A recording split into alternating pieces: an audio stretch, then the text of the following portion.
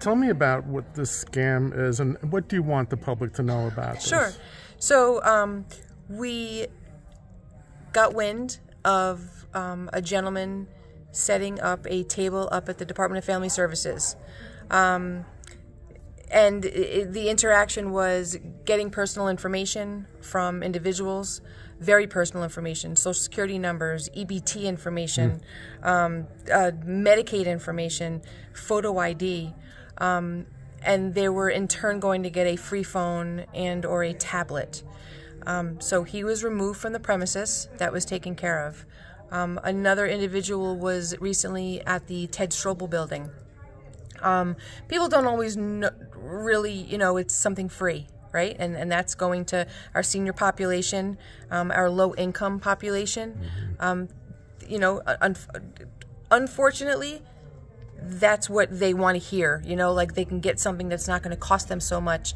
But fortunately, offices like mine, the Office for the Aging, we have the legit programs.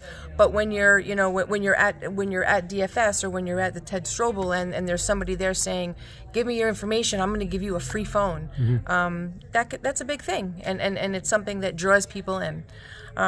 Unfortunately, this particular situation has scam written all over it.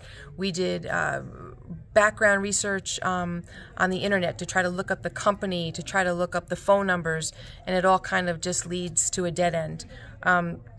One of the big light bulbs that went off was on this quote-unquote business card that this woman was handing out. The income limit for this program is $62,000.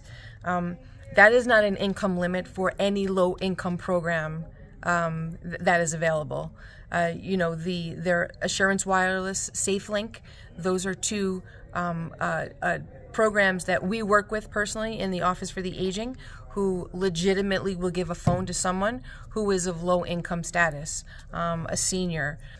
This is not a good thing, what is happening with these people. And we do know that people have followed through. They have given them the information. We know of at least 2 or 3 people that were up in Liberty that gave them the information. I'm not sure how many here in Monticello, but I know that there were a few.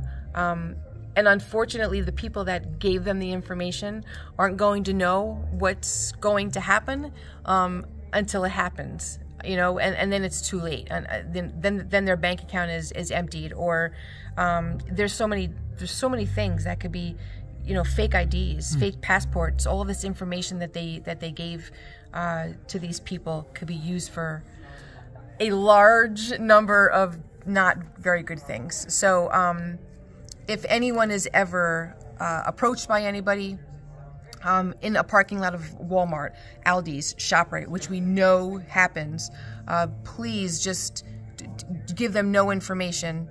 Again, like I said, the IRS will never call you. Medicare will never call you. Social Security will never call you. Any correspondence from them is going to come in the mail, in the form of a letter. So anytime, and there may be a legit program out there that I'm not really sure, call the Office for the Aging. We're there to let you know whether or not, we have the information on all these programs that are available, and the ones that you should definitely steer clear from. So never, ever, ever give your personal information out to anyone. That's the bottom line.